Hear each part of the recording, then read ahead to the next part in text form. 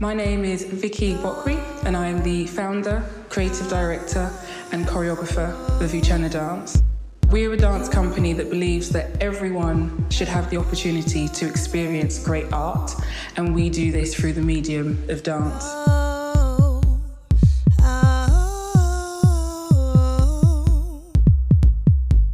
This production is called Our Mighty Groove, and it's all about the first time that I went to New York and I attended an underground house club.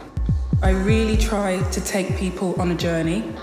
All of the concepts, all of the ideas that I have are things or moments in time or experiences that I have personally been a part of. I had my back up against the wall for like 2 hours in this club because I just felt really intimidated. I wanted to dance, but I was just already telling myself I wasn't good enough. And I had something like 4 moves that I could remember, and I just started doing them on a loop. And it was just 4 moves, but these performers, these dancers, and they were just, different ages, they weren't all professional dancers, just gave me so much love and encouragement. I felt like Janet Jackson. From the get-go, there's no seating. You walk in to an open space. It's a club environment. I might be a performer and you might be an audience member, and you don't even realise it until the piece starts to unfold. In our house, we found a home. Those people that start off being freaked out, by the end of it, they didn't want it to stop. Well, the movement vocabulary in this piece is comprised of about 5 different styles, being African, house, voguing, contemporary, and waacking. I specialise in a style called waacking, which is a style from the 70s, done to disco originally. It wasn't called waacking when it was first made up, because it was just made up naturally, because it's a street dance style.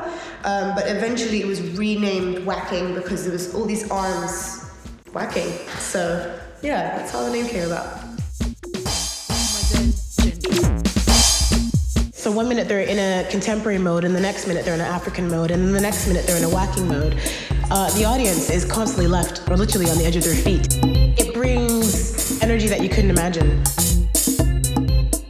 My character, she's very bold, confident, just I've got it going on kind of thing.